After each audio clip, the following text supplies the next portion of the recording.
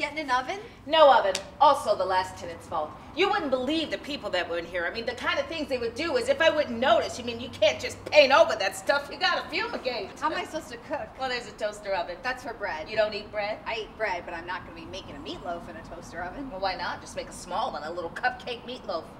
I never seen a place with no oven. Is this gonna be a problem? No.